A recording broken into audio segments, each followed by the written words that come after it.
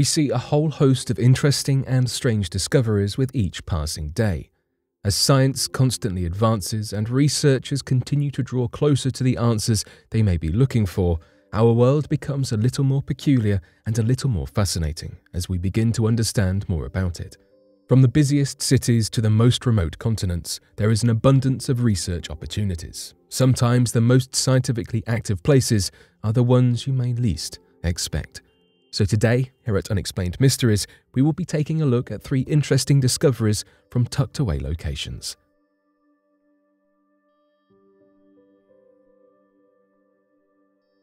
Lost continents beneath Antarctica unveiled in old satellite.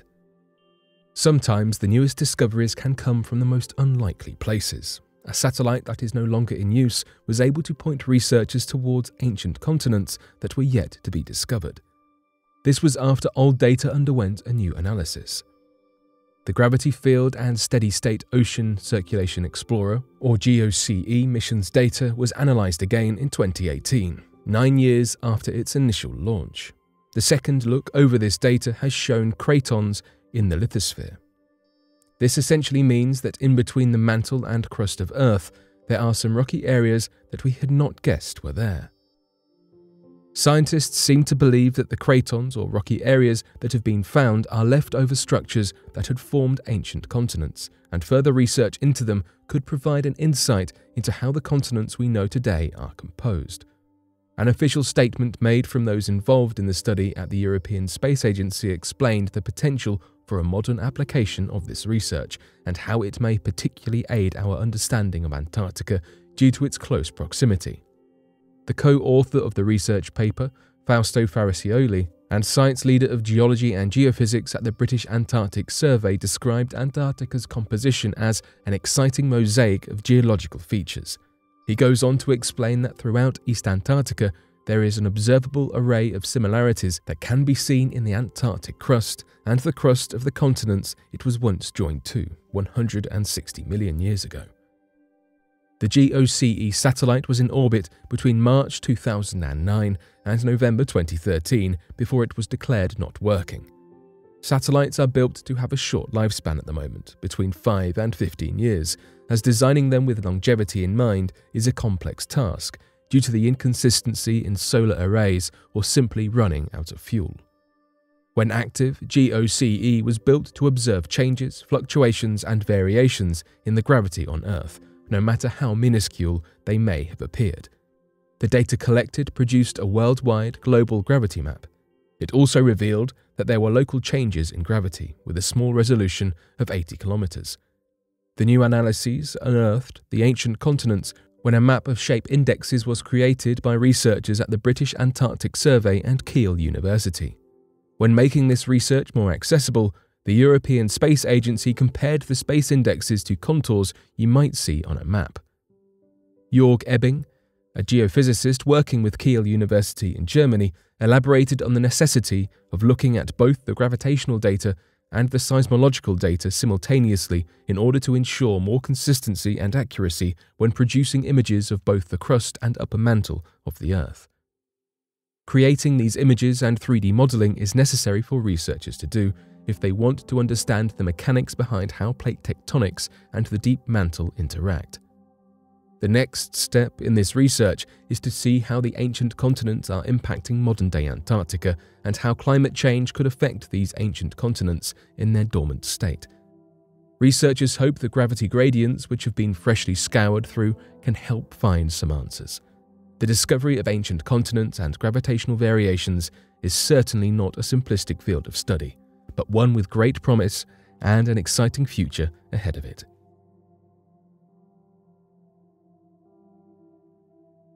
Penguin poop is so pink it can be seen from space. Everyone's favourite animal at the zoo, the beloved flightless bird, the penguin, could be ditching its classic monochrome look. Mixing up the characteristic black and white feathered colour scheme is the news that their poo is pink, so much so that it can be seen from space.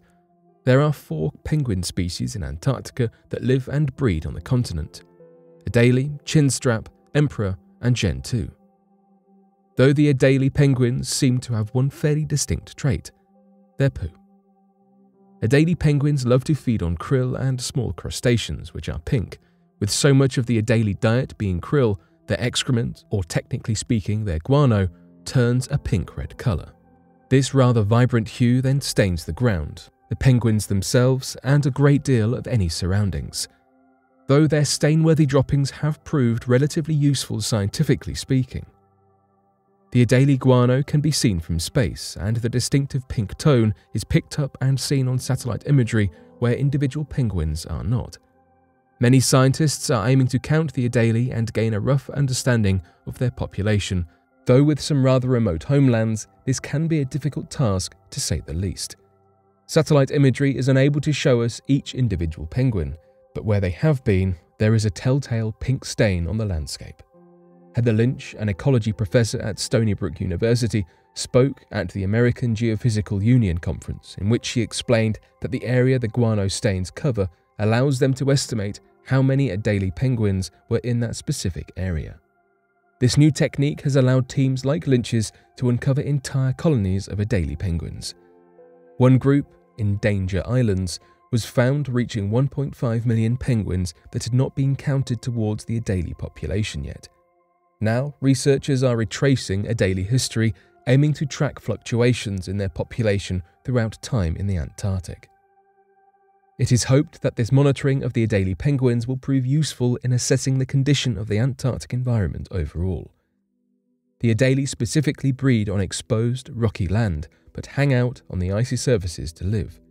This means the behaviour and movement of Adelie can inform us of both terrains and warn us and other species if any changes to either one of these environments becomes hazardous. Since 1990, the Adelie penguin population appears to have decreased, though researchers are not entirely sure why. They do know, however, that it is important to protect this species. One aspect could be the change in diet. Over time, the colour of the guano has varied slightly. A colour analysis on the guano can reveal the health of the species overall, particularly how they are responding to climate change and the looming habitat loss. As strange as it sounds, the colourful poop of these flightless birds is helping protect the species, and more Adelie penguins are being discovered with each satellite image that is being examined.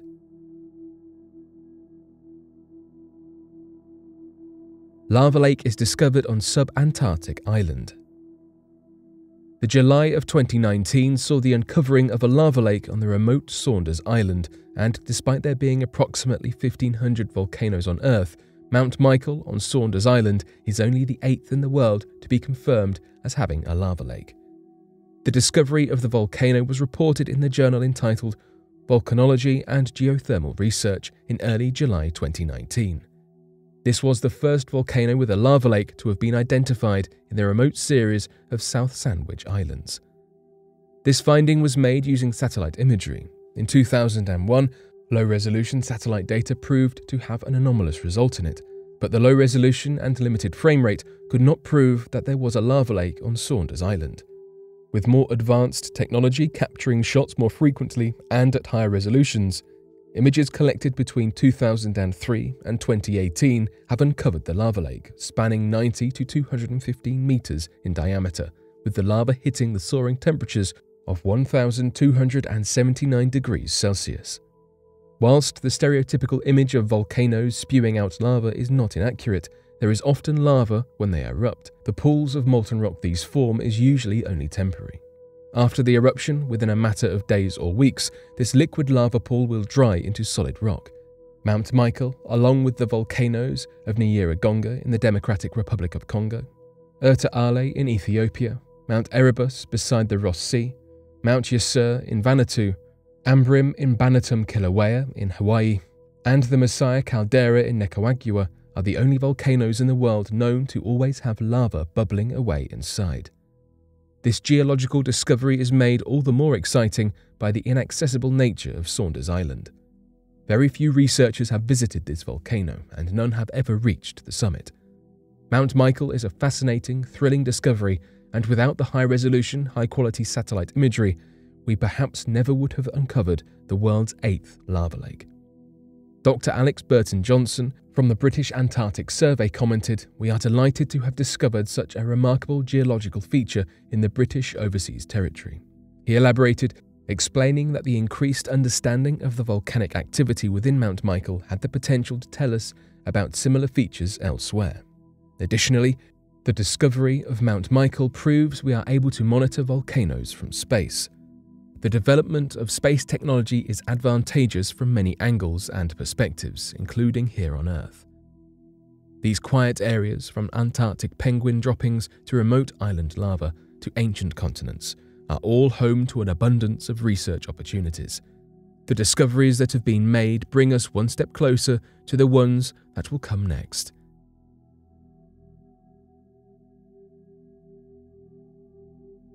But what do you make of these 3 interesting discoveries from around the world? Be sure to let us know your thoughts in the comment section below and help us by growing this community while working to solve these unexplained mysteries. Thank you for watching, and don't forget to subscribe for more videos.